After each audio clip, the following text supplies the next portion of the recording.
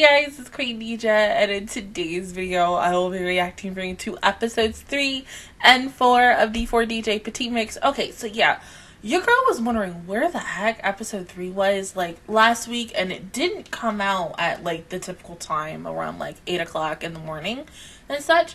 And so I kind of said, okay, well, if it comes out next weekend or between whatever, I'll watch it with episode 4. Checked on Monday and it came out. And I was like, okay, we'll just watch it with episode 4.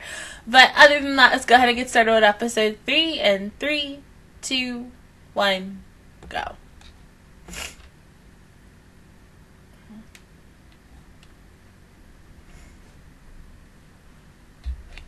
Oh.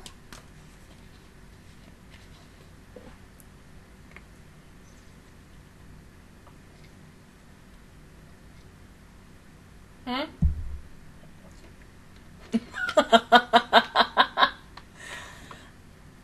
Uh-oh.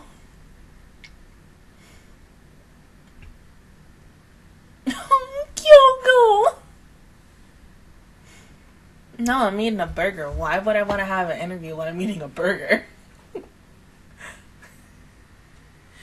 Poor babies, they don't even have time to do anything. Oh my god!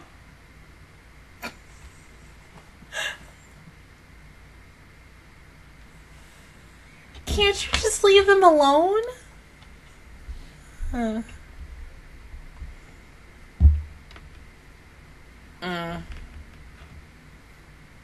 1, 2, 3. There we go.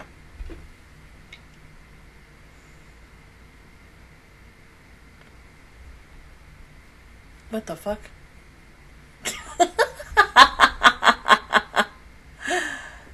Well, I mean, it works.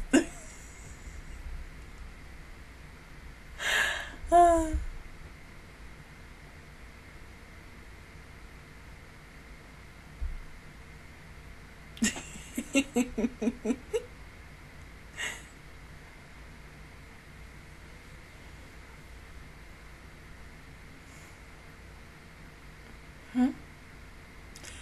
Oh.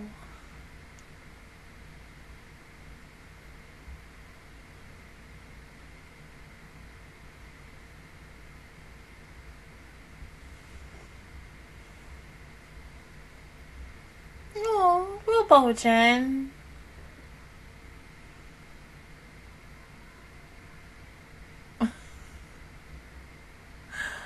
Oh.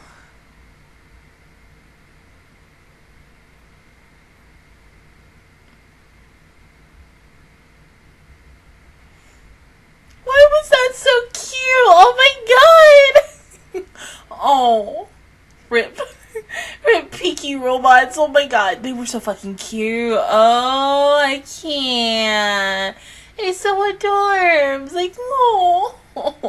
But seriously, rest in peace, Robo Peaky. I mean, you know, as someone, you gotta feel bad for Peaky and the rest of these girls in these units.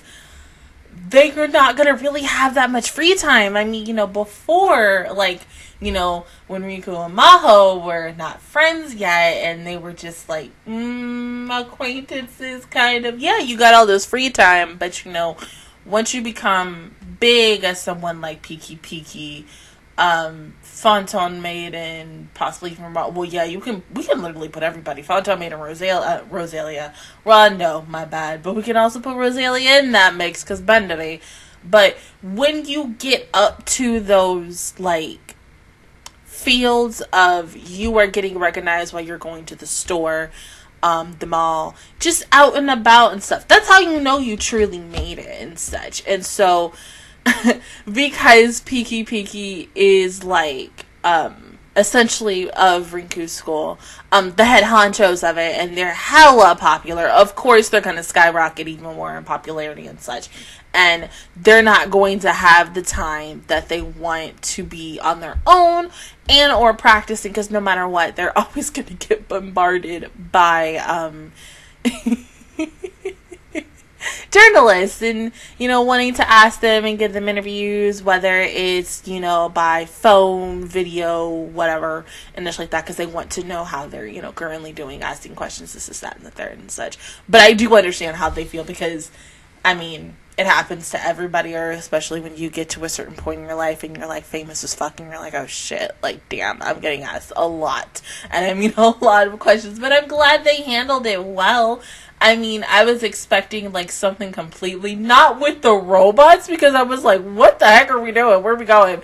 But the fact that the robots like stepped up and stepped in for Petit to allow them to have the time to practice, hone their craft a little bit more, get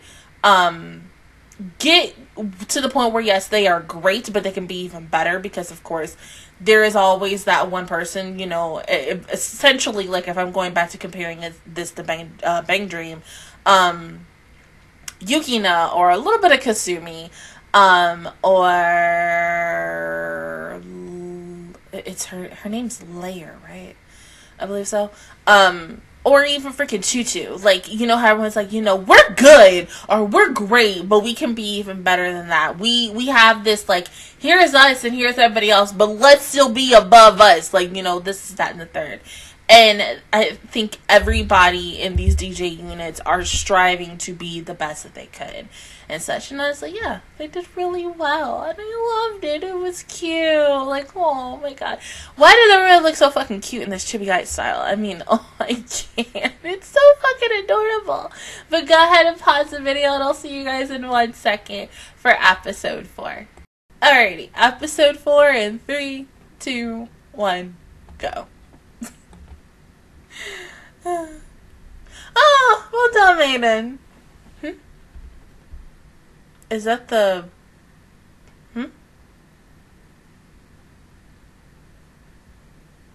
Puppy!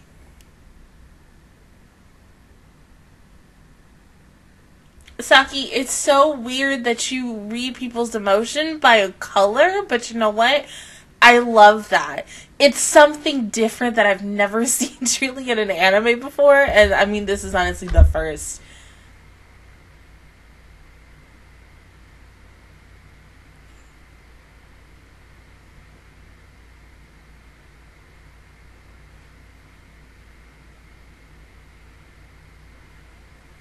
Yeah, can you read your bandmates? Bright red. Well, yeah, because, I mean, the music notes were red already.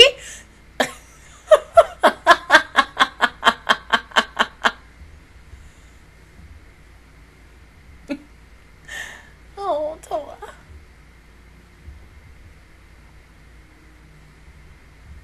It's green. Bright. Huh?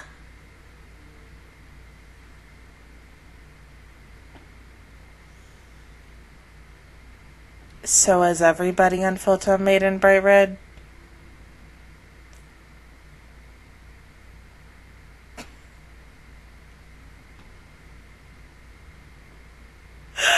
We serious? What the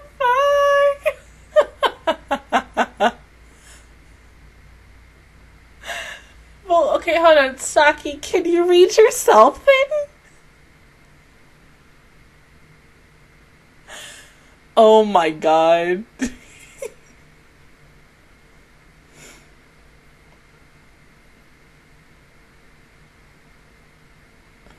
Yeah, what's your color?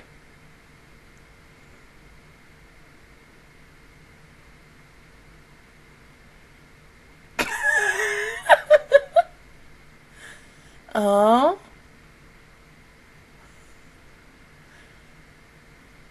Oh, so black, basically. I thought Saki's color would be like blue. But okay, hold on. The fact that Saki was like spot on for Ibuki, Toa, and Noah. Alright. I mean, because like I was expecting, okay, Ibuki just to be red, Toa to be green because she had green music notes, and then whatever color Noah was. Not for all three of them to be bright red as fuck. Like, I mean, yes, like, we know that Ibuki, Noah, and Toa are very passionate in what they want to do. How all these girls in this series are very, very passionate, specifically if you are currently also playing the game at the same time, and how they are they're really, really passionate about the drive and what they want to do to better themselves as a DJ unit and such. I mean, it's sweet because of the fact is that this is the group, and I, till this day, and I wish we got to see this, because you technically get to see this in first mix, but not to the point where it's like, I feel like I know everything about Photon Maiden. We get to see the finished product. And this is also from the fact is in the game, especially when the fact is, I think we're about to go into March, so between March and April, when the game finally gets an English version, or really just an English language switched on the Japanese app, and when we go back in to read the story about each of these DJ units and such, I really wish that the anime, especially when it focused on the episodes about Photon Maiden as a group, that we got a little more backstory on them to see them during their auditions and everything. But of course, I get the fact is that when you have a 12-episode series, you cannot have every little thing that fans want and such, and that's why certain things are like, oh, we're gonna save this for the game, and oh, we're gonna save this for the anime. But it still would have been nice. I mean, you know, you're seeing them, and especially you're seeing it with their manager Rochelle, essentially, because of the fact is you need that connection between those two and what it is, and to see certain things. Still, I mean, I thought season 1 was also going to show us the reason why Rochelle's character and Nana Mizuki's character eventually ended their group and such, and why Rochelle went deeper into the music world or in the entertainment world, and while Nana Mizuki's character eventually, you know,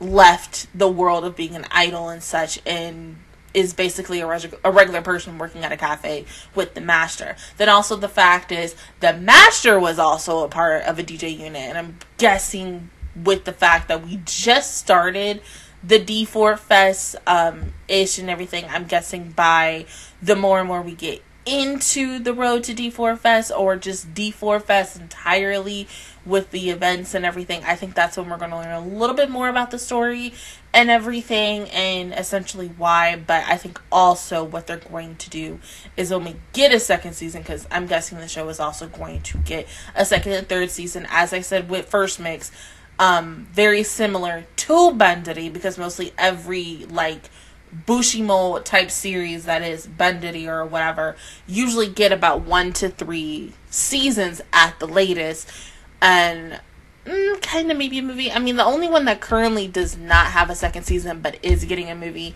is the Alaganas Bandari.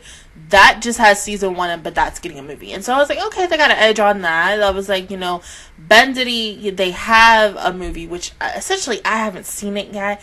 I know it came out like a while ago and such, but I still want to watch it. But yeah, I mean, it would have been really, really nice. And they could be smart and be like, okay, let's choose one unit out of the 6 units to give like with a spin-off within a spin-off. You know how like in Bandari where we had the chibi version of everybody, and then we had Pastel Life and such. They could still do that, but I would still want to see not just one major unit. I would like to see all 6.